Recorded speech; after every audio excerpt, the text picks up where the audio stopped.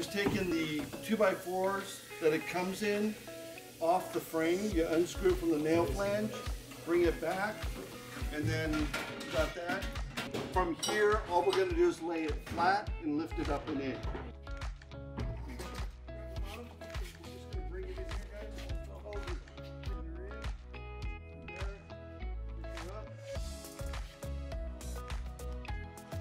Okay, we're going to put door shims right here underneath the support frame to lift the window up off the counter to take some of the pressure off this bottom seal.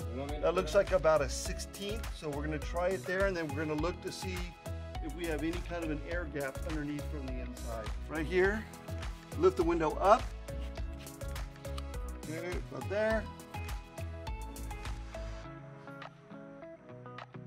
Okay, that looks good.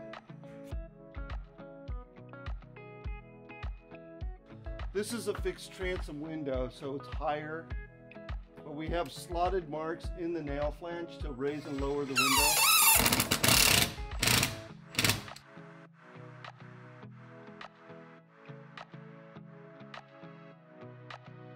So we just put it in, we just shimmed it. We're gonna open the window up, and if the window's still too tight at the bottom, we're gonna lift it up a little bit more.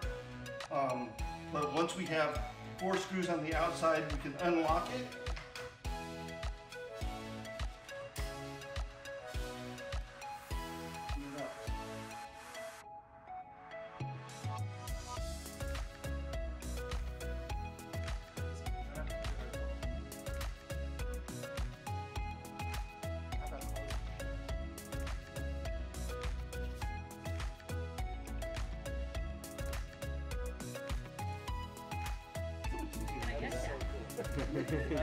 Margarita.